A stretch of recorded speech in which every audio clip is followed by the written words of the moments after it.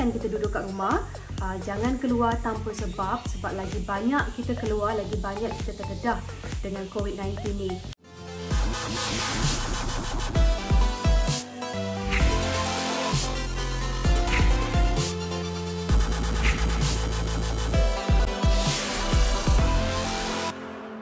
Assalamualaikum, selamat menonton MPop bersama saya Alif. Saya teman anda lagi pada hari ini. Jadi kita punya tetamu, kita takkan ada lah dekat studio. Kita takkan ada siapa-siapa pun, saya seorang je dekat sini. Hari ini kita nak terbang jauh sikit sebab kita punya guest artist sekarang ni berada di Perth, Australia. Jadi kita akan bersama dengan Raja Ilya. Okey Raja Ilya, nak tanyalah macam mana orang kata keadaan terkini dekat Perth. Adakah Australia pun membuat langkah-langkah pencegahan COVID-19 sama seperti Malaysia ke macam mana? Okey, keadaan dekat Perth Australia ni sama teruk juga dengan dekat Malaysia. Cuma dekat sini kami still lagi boleh keluar, cuma tak boleh lebih daripada 2 orang. Bukan itu saja, kerajaan tak benarkan mereka yang berumur lebih daripada 70 tahun keluar daripada rumah sebabkan mereka sangat sensitif dengan COVID-19. Dan bukan itu saja, keadaan ekonomi dekat negara ni juga sama teruk macam negara-negara lain. Okey, dan nak tanya jugalah dekat Raja Ilya kan, apa yang Raja Ilya boleh orang kata cadangkan untuk membantu golongan-golongan mereka yang dalam kesusahan sekarang ni? Bagi Ilya, semua orang terjejas dengan COVID-19 ni. Daripada golongan miskin, golongan sederhana hinggalah mereka yang mempunyai bisnes yang besar-besar selama ni, semua terjejas dengan COVID-19. Tapi dalam keadaan macam ni, kita kena tolong golongan-golongan yang kurang berkemampuan. Jadi kepada mereka yang mempunyai kemampuan yang lebih, kita hulurkan bantuan kepada mereka yang memerlukan, especially pada time-time yang sangat kritikal sekarang ni. Exactly, betul apa yang Raja Ilya tu cakap kan. Dan sekarang ni kita nak ke segmen soalan panas pula. Kita ada soalan panas untuk Raja Ilya. Jadi jom kita ke segmen soalan panas. Let's go. Soalan yang pertama. Soalan panas untuk Raja Ilya. Berulang-alik Malaysia Australia untuk kerjaya seni. Betul ke? Macam jauh je kan? Ya, betul. Tiap kali Ilya ada projek, ada job dekat Malaysia, baru Ilya akan balik ke Malaysia. Dan lepas dah habis projek tu, Ilya akan fly balik datang ke Perth. Sebab Ilya berkahwin dengan orang Australia, jadi Ilya kena spend more time dekat Australia. Ilya still lagi ada family dekat Malaysia. Jadi Ilya akan ambil kesempatan masa Ilya balik untuk syuting, Ilya akan balik jumpa dengan family, dengan kawan-kawan, spend time dekat sana dan tengok bisnes dekat sana. Kalau Ilya dekat sini, mainly Ilya jadi suri rumah tangga. Kadang-kadang Ilya akan pergi ke audition. Masih lagi dalam bidang lakonan, masih mencuba. Dan Ilya percaya insya-Allah kalau ada rezeki, anything could happen.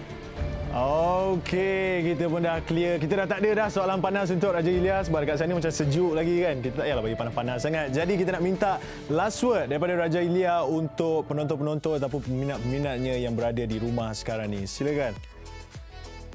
Okey, pesanan Ilya untuk semua rakyat Malaysia, dalam keadaan kritikal macam ni, kita kena jaga keselamatan orang lain, jaga keselamatan kita dan juga keluarga kita. Jadi kita kena pastikan kita duduk kat rumah, jangan keluar tanpa sebab lagi banyak kita keluar, lagi banyak kita terdedah dengan COVID-19 ni. Dan keadaan dekat hospital di seluruh negara sangat kritikal, tak mempunyai katil yang cukup, ubat yang cukup. Jadi kita kena bantu sesama sendiri. Dan bukan itu saja, kalau anda ke farmasi untuk beli ubat, pastikan jangan habiskan semua stok dekat farmasi itu. Fikir untuk golongan-golongan yang memerlukan. Macam golongan yang mempunyai sakit asma, kanser dan sebagainya. Mereka perlukan ubat juga. Dan kalau anda ke pasar raya, tolong jangan habiskan semua dekat pasar raya itu. Prihatin dengan orang lain juga. Prihatin dengan golongan-golongan tua, golongan-golongan miskin yang mereka tak mampu untuk beli barang-barang yang mahal. Sebab bila anda habiskan barangan dengan harga yang standard, jadi tinggal barang-barangan yang mahal sahaja dan mereka tak mampu nak beli barangan yang mahal.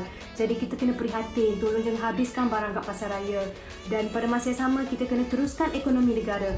Terus pergi grocery, beli barang, terus order makanan online. Sebab ekonomi negara penting juga. Dan Ilya harap dalam masa 6 bulan ni kita dapat recover secepat yang mungkin dan kita kembali ke kehidupan kita yang normal. Assalamualaikum. Waalaikumsalam. Dengar tu orang-orang Malaysia semua. Jangan kita tak payah nak panik apa, kita relax je sekarang ni dan duduk dekat rumah. Jadi terima kasih Raja Ilya kerana sudi bersama kami di MPop.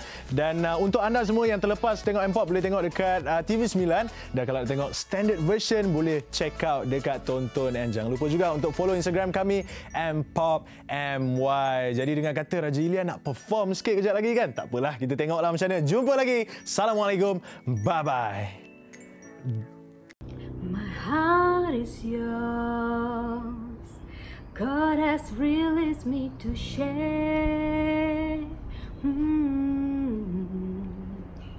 If you could just only know how much I love you. Love is now churning, the fire ever burning. My whole heart is turning to you. Oh, you are the star in the night, shining ever so bright. The moon in my sail when I need to prevail. The sun in the day to show me the way. And if you be the star, I'll be the sky. Ooh, I'll be the sky.